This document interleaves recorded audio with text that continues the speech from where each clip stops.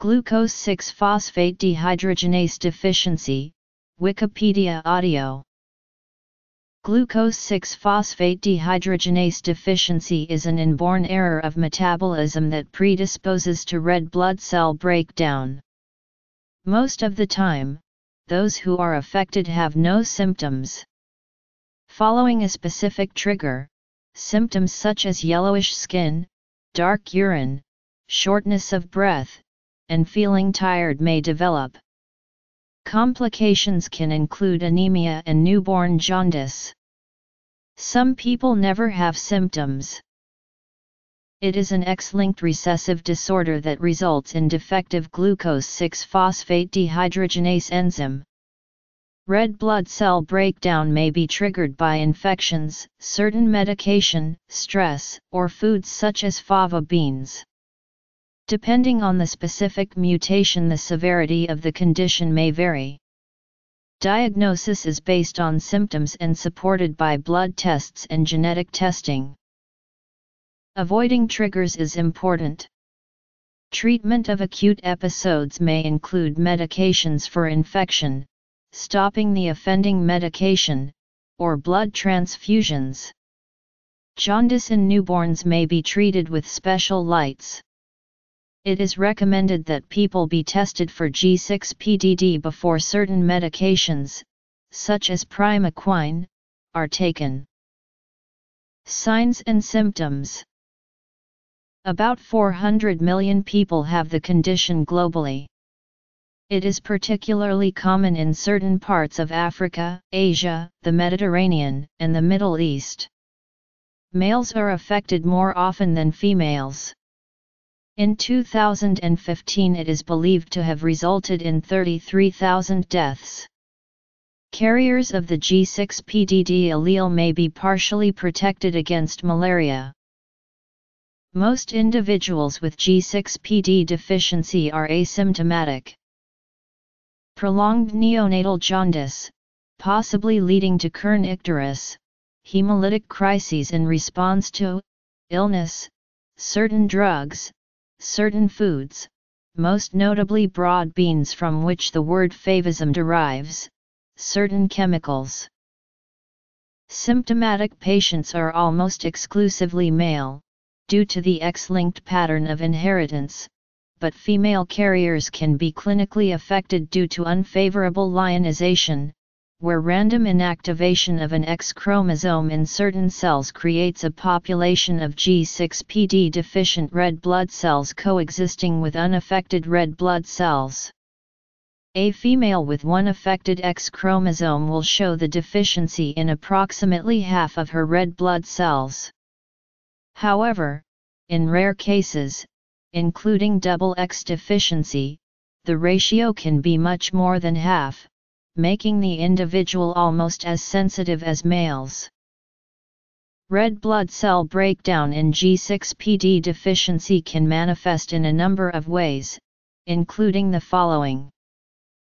Favism may be formally defined as a hemolytic response to the consumption of fava beans, also known as broad beans.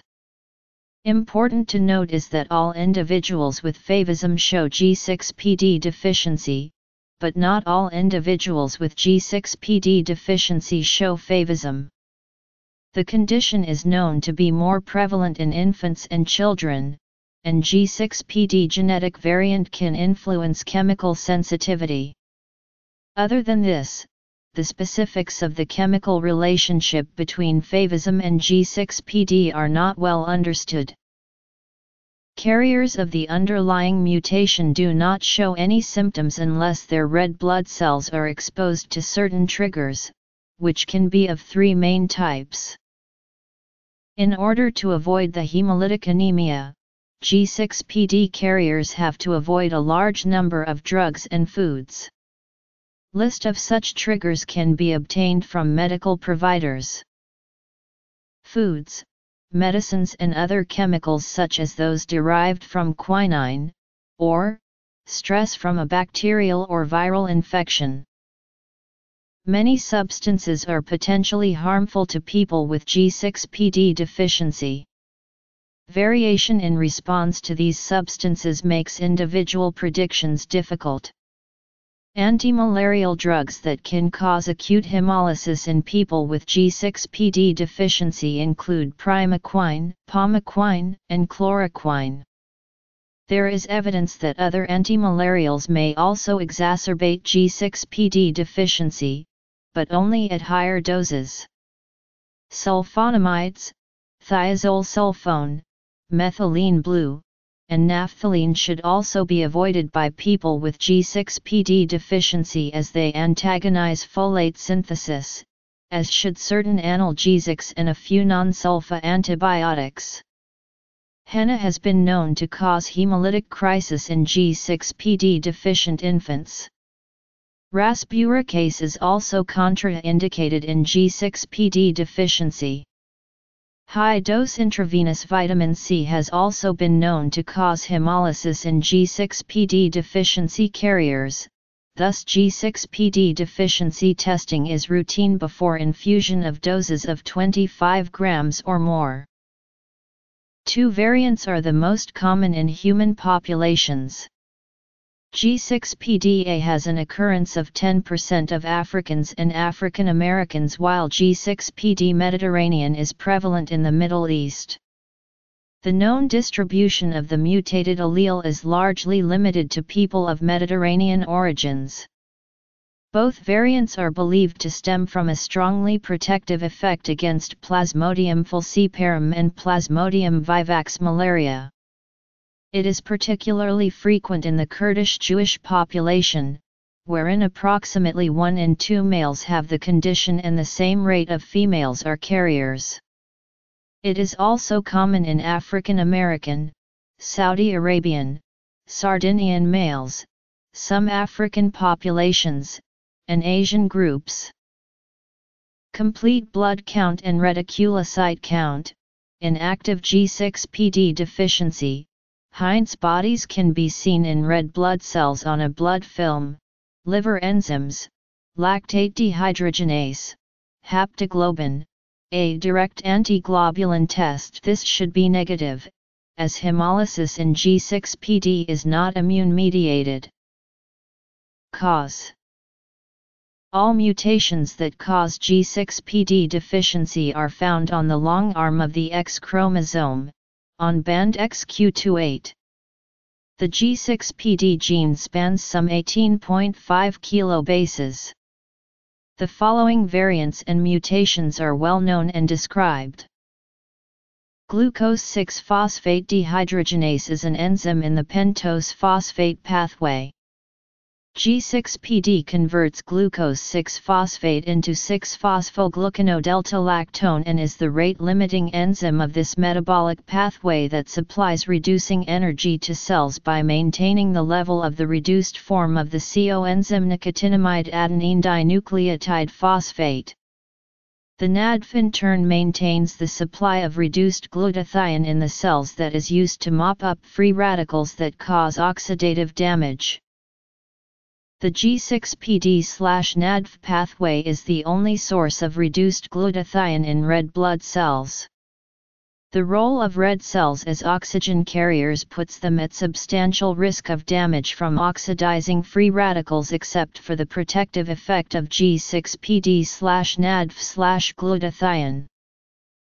People with G6PD deficiency are therefore at risk of hemolytic anemia in states of oxidative stress. Oxidative stress can result from infection and from chemical exposure to medication and certain foods. Broad beans, e.g., fava beans, contain high levels of vicine, divicina, convicine, and isoaryl, all of which create oxidants. When all remaining reduced glutathione is consumed, enzymes and other proteins are subsequently damaged by the oxidants, leading to cross-bonding and protein deposition in the red cell membranes. Damaged red cells are phagocytosed and sequestered in the spleen. The hemoglobin is metabolized to bilirubin. The red cells rarely disintegrate in the circulation, so hemoglobin is rarely excreted directly by the kidney, but this can occur in severe cases, causing acute renal failure. Deficiency of G6PD in the alternative pathway causes the buildup of glucose, and thus there is an increase of advanced glycation end products.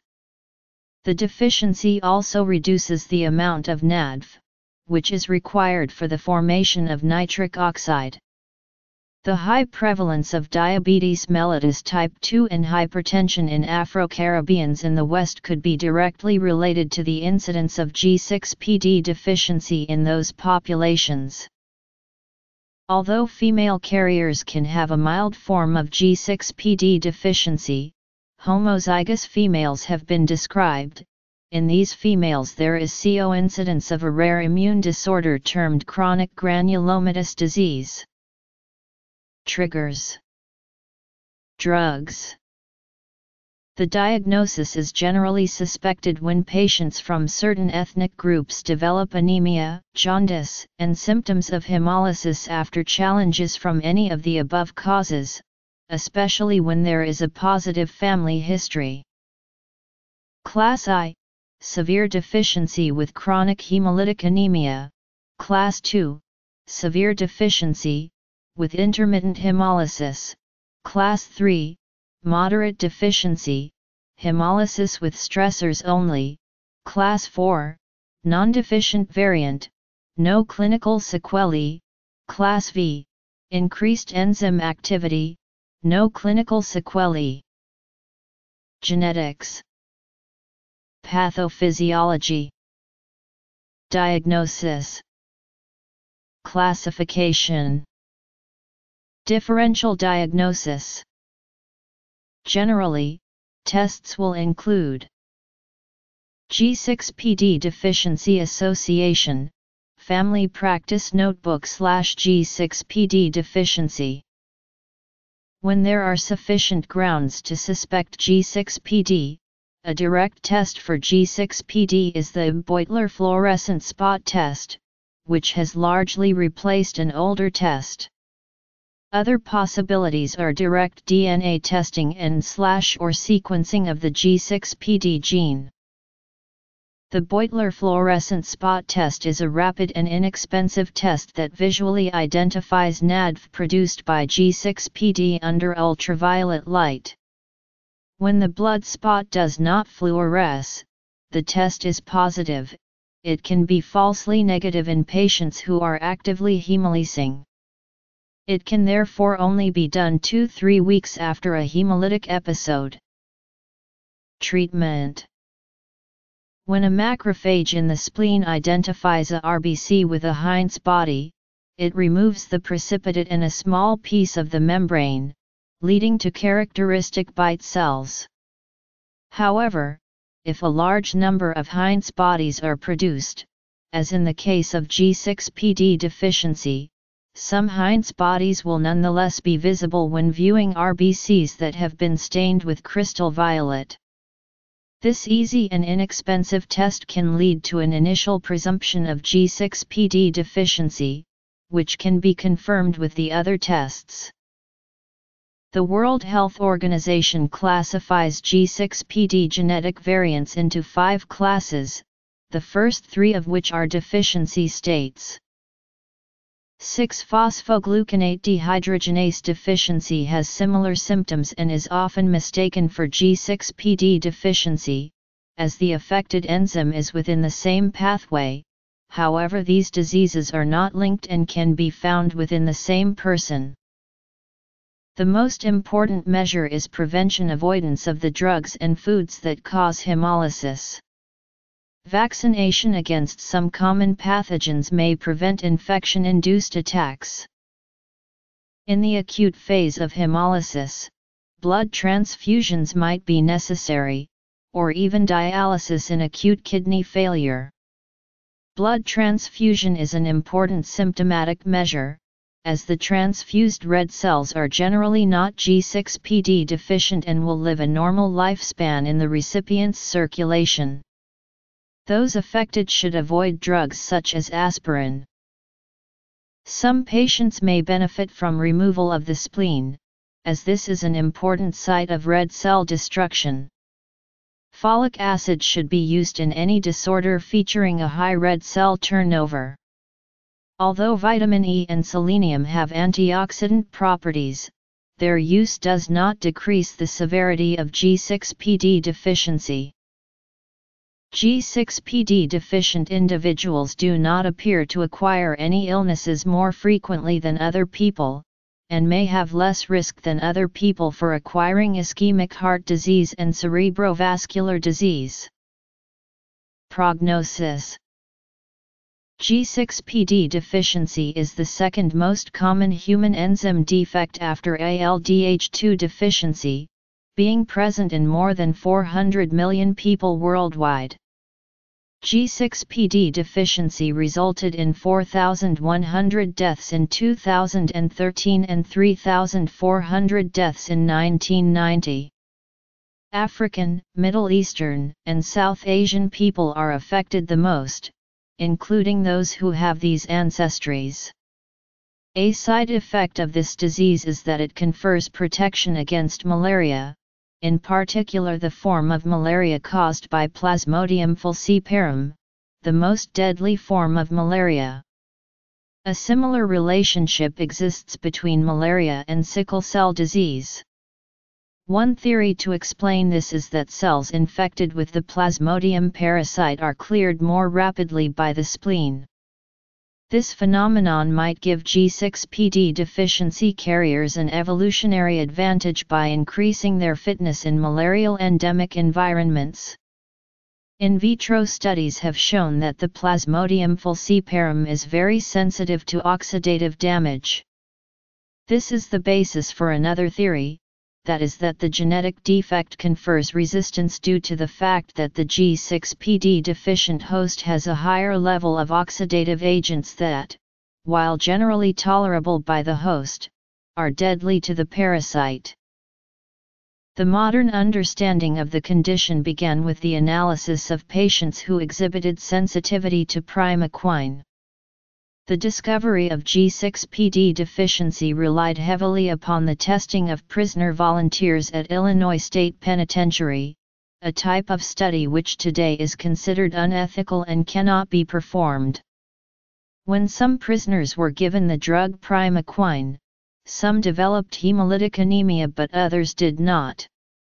After studying the mechanism through CR51 testing, it was conclusively shown that the hemolytic effect of primaquine was due to an intrinsic defect of erythrocytes. Epidemiology. In both legend and mythology, favism has been known since antiquity. The priests of various Greco-Roman era cults were forbidden to eat or even mention beans, and Pythagoras had a strict rule that to join the society of the Pythagoreans one had to swear off beans. This ban was supposedly because beans resembled male genitalia, but it is possible that this was because of a belief that beans and humans were created from the same material. History. Society and culture.